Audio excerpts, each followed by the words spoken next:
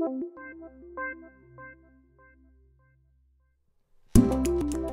this video, I'm going to show you how easy it is to create educationally relevant content on iMovie. So to begin with, I'm going to open up the app. I'm going to be basing my project on battles. So I've got a blank project here that's got absolutely nothing in it, but I've just titled it Battles to begin with. And the first thing that I'm going to do is I'm going to choose some backgrounds. I need an opening title background, and then I'm going to base my project on 3 different battles. So I'm going to choose 3 different backgrounds for my 3 different battles. So to begin with, I'm going to use this old world still. Then I'm going to scroll down and just use one of these more generic backgrounds for each one of my battles. So that's 1, 2, and 3. Next, I'm going to add some titles to those backgrounds. So I'm going to go up to where it says titles here. As you can see, there are all sorts of different titles that you can choose from, different types of animations and different fonts. I'm going to choose this one for my opening slide here, or my opening page. So I'm going to change the title here to Battles Timeline. Okay, once I'm happy with that, press enter. And we've got the opening title done. Now to do the rest of them, all I need to do is repeat that process. So I'm going to go back to my titles, drag and drop, and then change it to, first of all, the Battle of Hastings.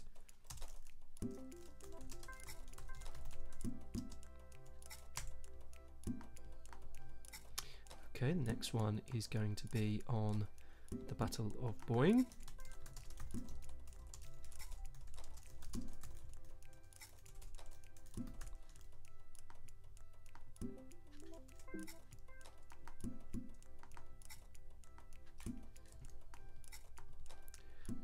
Okay, so far so good, and the last one is going to be the Battle of Waterloo.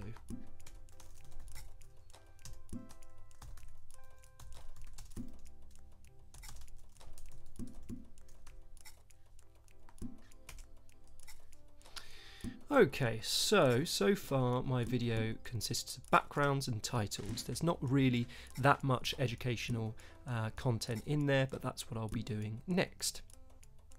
Excellent. So in between each background and title card here, I'm going to add some images. So I've got some images here on my desktop that I'd like to use. So I'm going to start by putting in some pictures of the Battle of Hastings. So I'm literally just going to drag and drop them and put them in between this first title card. And again, for the next one, I've got the Battle of Boyne, so I need to choose these images, and I'm just going to drag and drop those in between here. And then finally, I would like some images for Waterloo, so I've got these 3 images here, and I'm going to drag and drop them right to the end of my project so that they appear just after that title card there. Now at this point, my timeline of my video has got quite long, so I've got this handy little tool here that I can zoom in and zoom out on so that I can see my timeline in a bit more of a condensed way. So far my video has got some title cards and has got some images. Now you'll find that automatically the images will be animated, and we'll be able to scroll around the different images to see different aspects of them. So there you go, it's looking pretty good so far. I'm going to add some transitions next to make it even more effective. So again, we've got all sorts of different transitions that you can use. I'm just going to go for something fairly generic, like crossfade or cross blur. So all I need to do is drag and drop that in between each image and in between each title card. That will stitch all of the images and all of the title cards together quite nicely and give it a real sort of professional edge. Okay, so the last thing that I'll do is put a fade to black, I think, there. Okay, so at this point, again, it's just a mixture of images and title cards and backgrounds. So I want to add some actual, some facts and some educational content. So what I'm going to do is I'm going to use the voiceover element of iMovie. Now I can use the voiceover element by just tapping on this button here, and that will show me how well my voice is being picked up. And when you're ready, you simply press record, and it will record over the top of the work that you have already done.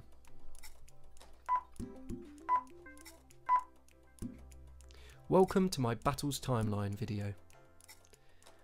The Battle of Hastings was fought on the 14th of October 1066 between the Norman French army of William, the Duke of Normandy, and the Anglo-Saxons under the rule of King Harold Godwinson.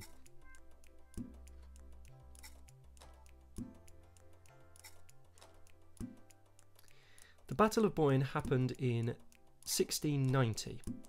And this was between the forces that opposed King James II against the new King and Queen of England and Scotland, King William III and Queen Mary II. The Battle of Waterloo occurred on the 18th of June 1815 near Waterloo in Belgium and was part of the Napoleonic Wars.